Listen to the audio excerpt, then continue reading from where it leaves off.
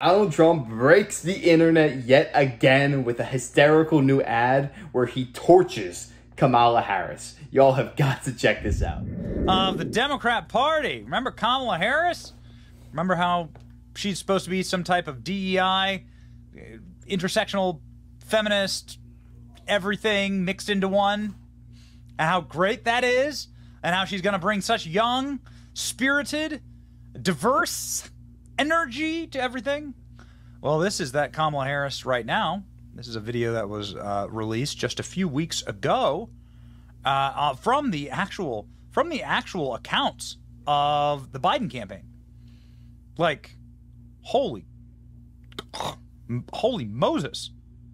Whoa! What happened? What happened? Jeez. U.S. under Trump, U.S. under Biden. I mean, what's going on down here exactly? Like, what is that going on? You know, I don't even think it's the stresses of the office. Did you ever notice the people that are just nasty human beings, eventually as they just age horribly. And those people who are good-hearted, they're always doing the right thing by others, they'll age, but they age gracefully. Maybe it's the poison within their soul that they spread throughout the entire country, but whatever it is that makes them that way, I think it eventually catches up with them, and I think that's what's happening to her. Something's wrong. Kamala looks seriously unwell. I wouldn't trust the geriatric demons in this administration. They'll throw her to the wolves. Yeah, this is the video, man. Some would argue that the reason why Kamala Harris looks so bad right now is because nothing good is happening in Kamala Harris's time as vice president. She's actually shockingly more unpopular than Joe Biden, which is crazy to think, because Joe Biden is the least popular president to have ever run for... I'll tell you why that is. I'll tell you why Joe Biden is so wildly unpopular. Joe Biden's unpopular because most Americans think that he's a puppet. They think that he's controlled. They do not think he's his own entity. The reason people hate Kamala Harris is because people think she's the most artificial, fake human being they have ever seen in their entire life. Have you ever heard her laugh? That cackle? That is the most forced thing I've ever heard in my entire life. And she's just a hypocrite. She's not a nice person. With all that being said, I really hope she's doing well. I hope she's healthy. She's not dealing with any illnesses, because you don't want to wish bad upon anybody else. That'll only catch up to you. So I wish her health. I wish that she does a better job for our country. And I would never wish anything bad to ever happen to her. Joe Biden has a mid 30% approval rating. But also, while Joe Biden is a protected entity and you're not allowed to make fun of him at all, Kamala Harris you are allowed to make fun of, even if it is brushing ever so lightly. The Daily Show here did a full, absolute blistering napalming of Kamala Harris in this skit about how dumb Kamala Harris is and how stupid she sounds in everything that she says. Look at this. This is all about this is all about Kamala Harris and her spiritual advisor. You're allowed to make fun of Kamala Harris, and a lot of people do it directly to her face. This is also from the Daily Show. Americans, words have many meanings, and sometimes instead of conveying our meaning, they can suggest other meanings. When we talk about the children of the community, they are children of the community. Well, we are the United States of America because we are united. And we are states. Talking about the significance of the passage of time, right? The significance of the passage of time. So when you think about it, there is great significance to the passage of time. Whatever we have in store cannot be known. The past was once the future. The future is, I should say, unknown. We got to take this stuff seriously as you are, because you have been forced to have to take it seriously. Obesity is a serious disease, and it needs to be taken seriously. You need to get to go, and need to be able to get where you need to go to do the work and get home. I hope that clarifies the issue, and this can be the last word on those words. Certain issues are just settled. Clearly we're not.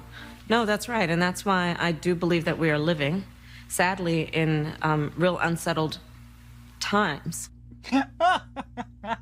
She's not very intelligent. It was only a matter of time, ladies and gentlemen, until the Trump campaign released their own ad targeting Kamala Harris, and I'm proud to report to you that day is today. This is what the Trump campaign came up with. Wise words from Kamala. Talking about the significance of the passage of time. There is great significance to the passage of time in terms of what we need to do, and there is such great significance to the passage of time. So the importance of community banks is they are, as they are called, they're in the community. People who understand the capacity of the community, the needs of the community, the culture of the community. It is time for us to do what we have been doing, and that time is every day. I can imagine what can be and be unburdened by what has been. You know? You know, it wouldn't be that bad. It wouldn't be that bad. But it's that she says it in such a way, she thinks she's the smartest person that's ever existed. It's the passage of time. You have to believe that the passage of time passages. It's the way she says it. It's her tone of voice that makes it funny. I thought what was interesting, though, is they had Comedy Central with Julia Louis-Dreyfus making fun of Kamala Harris. I don't think you would ever get that with the previous president. Not Donald Trump, the one before him. I don't think you would ever get Comedy Central making fun of him in that way. Yet they're doing it now with Kamala. It really makes you think. Legitimate Trump campaign ad, good for you. There's a target-rich environment, you would call it. A target-rich environment. This is actually a series that the Trump campaign has created, and I think these are really funny ads. I mean, I'm not sure they're going to move the needle much because everybody already hates Kamala Harris. They already hate Joe Biden. But I like the humor aspect of it.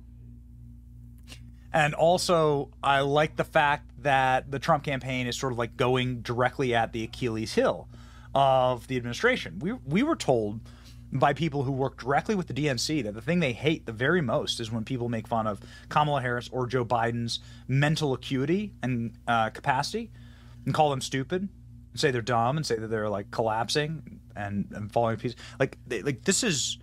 This is hitting directly at the thing that they are scared the most of, which is people knowing that there's nobody really in control, that the inmates have taken over the asylum, right? And so this is why I like that this is a series, okay? Like this is the one that the Trump campaign made about Joe Biden. We hold these truths to be self-evident. All men and women created by you know the thing. America is a nation that can be defined in a single word. I was in the foothills of the Himalayas with Xi Jinping. She knows so long as she is denied, our freedom can never be secured. We'll never forget lying around and him lying around, actually. I'll lead an effective strategy to mobilize true international effort to pressure. That the percentage of women who register to vote and cast a ballot is consistently higher than the percentage of the men who do so. End of quote. Repeat the line. End of quote. Repeat the line. It makes you wonder, if the Founding Fathers were in a time machine and they got brought to today's time, what would they think of Joe Biden? Would they be thinking, what a wise man. I understand why you put this man in the Oval Office. Or would they be thinking, what the heck happened? What did we do wrong? Is there anything that they could have done then to prevent him being in power now? I honestly think that's what they'd be thinking. Where did we go wrong? No mention of Joe Biden, Madam Vice President. Come on, Charlemagne. Come on. It's Joe Biden. I can't tell sometimes. No. It's Joe Biden. It's Joe Biden. And don't start talking like a Republican about asking whether or not he's president. It's Joe Biden. Do you think Joe Manchin is a problem? It's Joe Biden. And I'm vice president, and my name is Kamala Harris.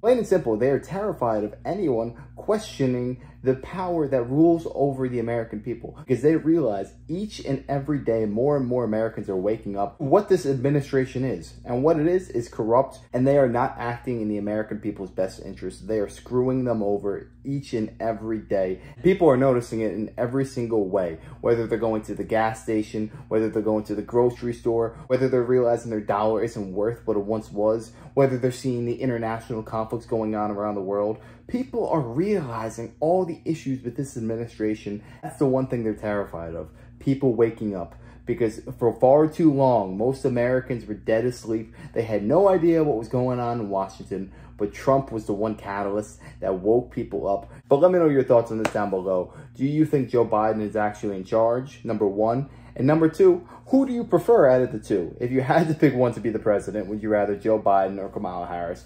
And yeah, if you guys enjoyed this, make sure to smash a like, comment, subscribe, and I wish you guys nothing but the best. Until next time.